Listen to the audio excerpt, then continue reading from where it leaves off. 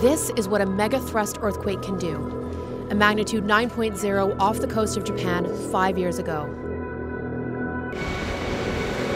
And beneath the beauty of mountains and ocean on Canada's west coast, the same kind of earthquake is waiting to strike.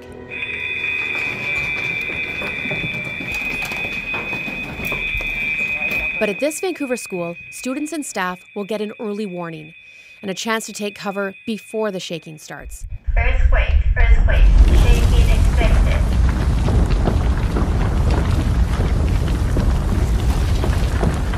It's part of a pilot project for an earthquake early warning system designed by UBC. It gives us a warning that we did not have before. We could only react at the impact of an earthquake. Now we have seconds, potentially minutes. And even seconds can be critical. When an earthquake strikes, the energy released is sent out as seismic waves in all directions. The fastest waves, the waves that arrive first, don't actually shake the ground in a damaging way. In fact, we can't even feel these primary or P waves, but sensors can.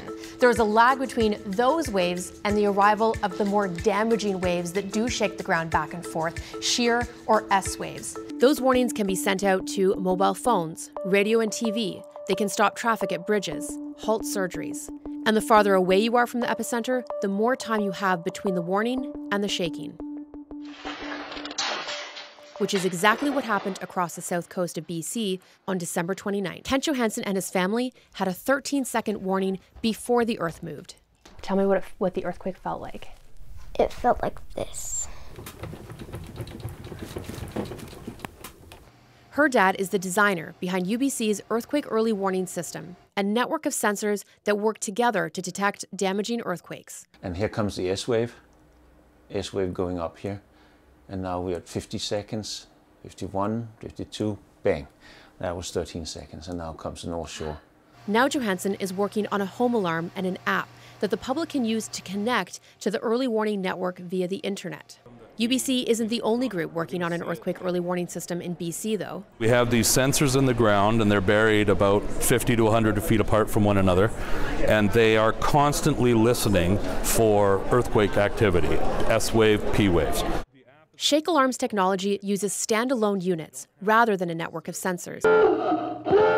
Earthquake approaching. Take cover. There's an alarm here at the George Massey Tunnel, a major highway in Metro Vancouver where thousands of cars pass every day.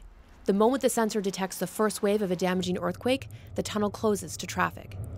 Their new home version also offers early warning for a monthly fee. There is one other major group working on a solution, Ocean Networks Canada. This research group from the University of Victoria has something that UBC and Shake Alarm don't, sensors on the ocean floor where the big one will strike, giving vital extra seconds of warning for all the early detection systems. And that's where the BC government is putting their money.